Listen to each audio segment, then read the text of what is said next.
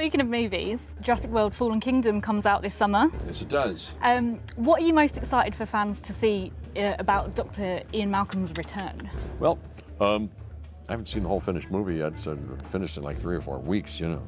But, you know, I read the script, I know what's going on, I was on the set, I was, you know, worked with J.A. Bayona, who's a wonderful director, directed When a Monster Calls and The Impossible and The Orphanage.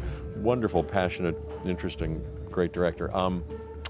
Well, my character is, you see him, as you see him in the trailer a little bit, in front of a congressional hearing, a governmental body who wants to hear from me on the subject of the current situation with dinosaurs and this and that.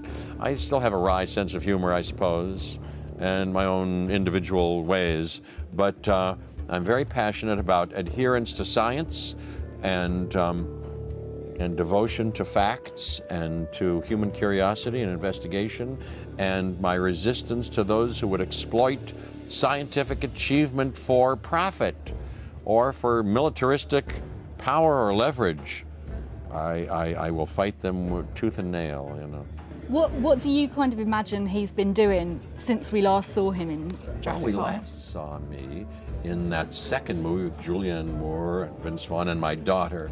I'll bet I've gotten very close to my daughter and made sure that she had a life that is as miraculous and magical as I would have ever hoped for her.